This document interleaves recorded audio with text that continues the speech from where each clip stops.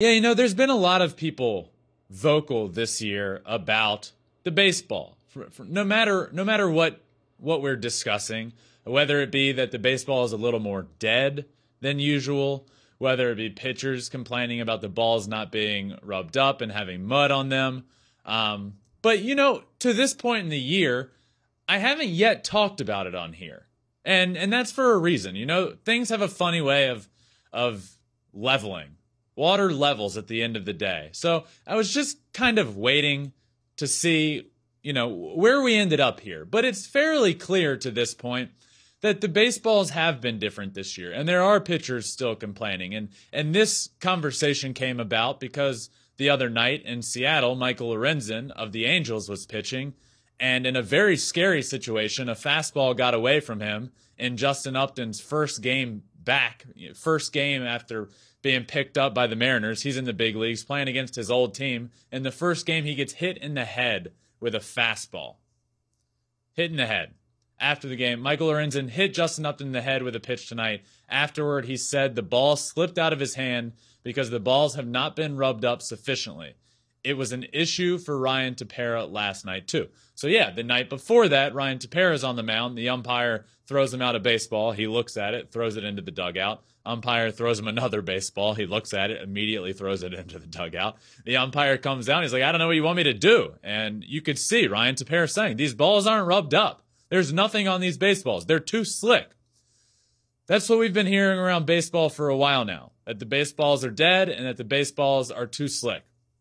I feel like the baseball is dead argument isn't as much anymore. I don't know what happened there. I don't know if they livened them up a little bit. But the baseball is slick conversation is still arising. Now, this comes from last year when they cracked down on substances being used. Pitchers were using substances, and it got out of hand when spider tack came involved. And that's the sort of stuff that kind of ruined this, by the way, at every level I've been at since college. You play in college. I played professionally in the minor leagues. Every pitcher is using something to get a better grip on the ball, and that's completely okay, by the way. Hitters would actually prefer that. Like, don't let the ball slip out of your hands. Get a little better grip. That's fine. Then spider tack comes involved, and it really changes changes spin rate, and it changes the StatCast era on pitches, and it really caused an issue that needed to be dealt with, and it was. But the way it was dealt with is no substances on baseballs ever. So there goes the pine tar and rosin, there goes the sunscreen and rosin, all that stuff is out the window. Here we are this year with nothing allowed, and pitchers are frustrated. Michael Lorenzen said that the other night. He was frustrated about the slick baseballs and made his comment that something needs to be done. There's been something going on. The baseballs are too slick. Chris Bassett earlier in the year said the MLB has a very big problem with the baseballs. They are bad, he said. Everyone knows it. Every pitcher in the league knows it. There is no common ground with the baseballs. There is nothing the same. Outing to outing, the baseballs are different. Kevin Gausman of the Blue Jays. My split definitely moves more sometimes and less others. I think that's because the balls are inconsistent. Some games I can really make it move, and other days it's a challenge. So you have pitchers that have all year been speaking out about this. Then there's hitters. On the hitter side, Patrick Wisdom said something is different because we can look at the metrics. We see how hard it's hit, then we see the ball get caught. It starts raising some eyebrows, raising some questions. So I'm obviously not on the inside. I don't know what's going on there. I think it's clear that something has happened this year, and I'm not sure why that hasn't been admitted to yet, because it's obvious. You look at the StatCast numbers. I remember earlier in the year, there were two back-to-back hitters that hit the exact same pitch, the exact same launch angle, and the exact same exit velocity. Okay? Exactly the same. One was a home run 10 rows deep. The other got caught in front of the warning track.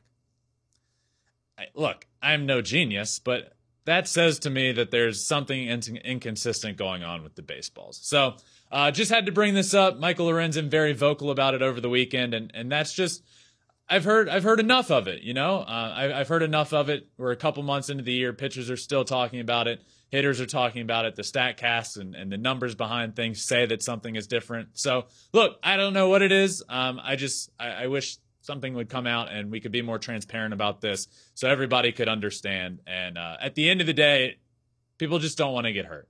That's the ultimate goal here, is you don't want guys to be pitching with a slick baseball and somebody get hit in the head.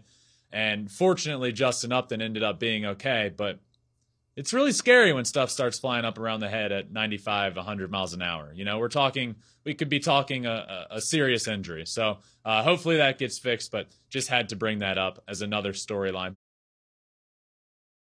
Thanks for watching. If you love flipping bats, swinging 3-0, or just talking ball, join us. Call us at 213-537-9339 with your questions. We have a weekly guest, and we have a lot of fun, so hit that subscribe button.